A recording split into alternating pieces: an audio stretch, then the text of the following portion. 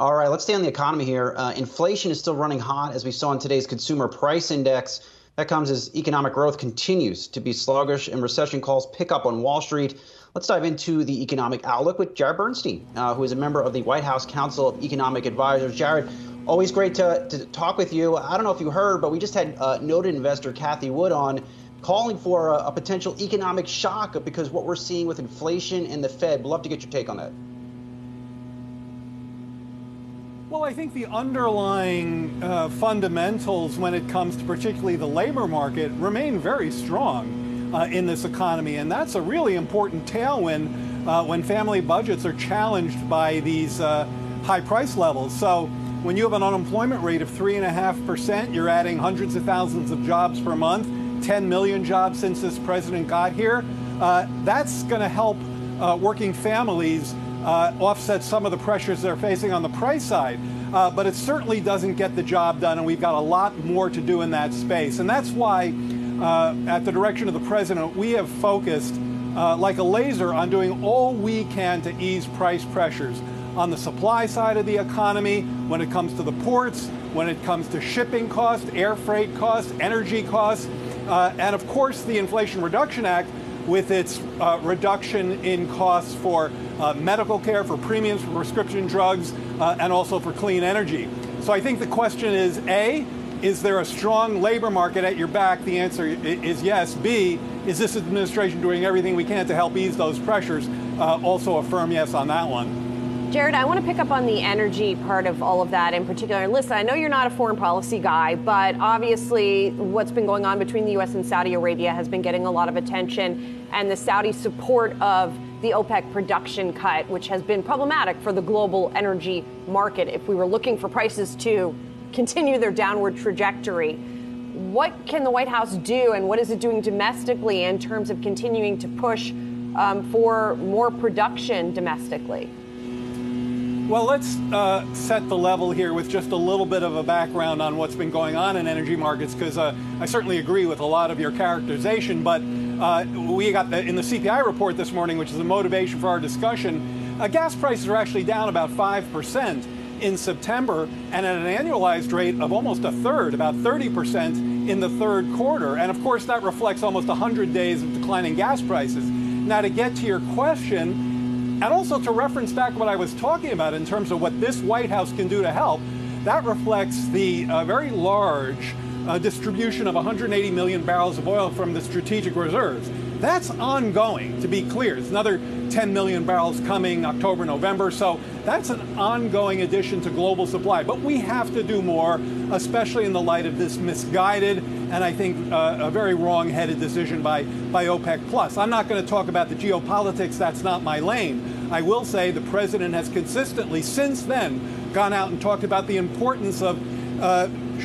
sharing some of those wide profit margins with consumers to give them a bit more breathing room at the pump. If you look at the spread between the wholesale and the retail price, it's still quite elevated. But let's not forget that at the pump, the national price, about $3.90 a gallon, is down over $1 from its peak in June. We need to see more of that kind of breathing room for consumers, and that's one of the things we're going to keep pressing on. The reality is that individuals, households, they can't afford to stop spending on some of the necessities, whether that's food, whether that's energy prices, whether that's some of the rent prices even that we've been tracking. And so even with a longer or more protracted kind of an era of higher inflation, higher prices that people are paying, what do you believe from the White House side are some of the longer term implications of that may also begin to show up on the back end? So here's my answer to that. I think when you're thinking about that question, which looks around a corner, corners are very hard to look around right now. As you know, everybody's crystal ball is kind of cracked. Inflation is a global phenomenon. It's higher in many other countries than it is here. But I think the right thing to do is ask yourself, are the institutions most directly responsible for this challenge doing what they need to do? The Federal Reserve, absolutely yes. Okay, their pivot, their tightening campaign. I'm not going to get into the details because we stay out of their knitting, but they're very much engaged, as they should be. The president has endorsed that pivot. Are we doing everything we can? As I've tried to explain, yes, in the energy space and the supply chain space, helping to unsnarl supply chains, Inflation Reduction Act, CHIPS Act, Infrastructure Act, helping to boost the economy supply side. Are policy makers doing what they need to do? Is it taking effect? Well, if we dig into the inflation report today, we see goods inflation was actually flat in September. That's useful, but of course, housing inflation, shelter inflation created more pressures. Well, is the Fed's action cooling the housing market? Unequivocal, yes. It takes time for that lag to work its way into the CPI, but we're already seeing some cooling in the housing market, actually non-trivial, both on the rental side and the ownership side. Jared, just very quickly here, we've been starting to hear, not just from Cathie Wood, but other economists, that forward-looking inflation indicators are already starting to come down. So just to put your pure economist hat on for a moment, is inflation going to take care of itself? Should the Fed and the White House actually maybe take a step back here and say inflation will come down without us having to push things into a recession?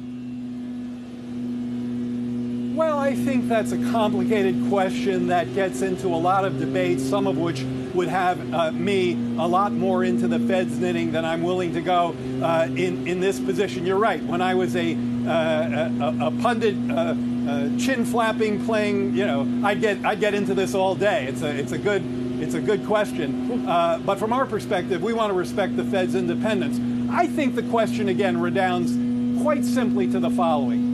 The Fed is the first and foremost inflation fighter. This president has said we deeply respect their independence. So we're not going to comment on their granular policy, but he has said that this pivot that they've made is a very appropriate pivot given the challenge of price pressures. On our side, you've seen, well more. Let me put it this way. I have never been part of a White House or any other job in my long political economy career where we've done more to try to help on the economy supply side.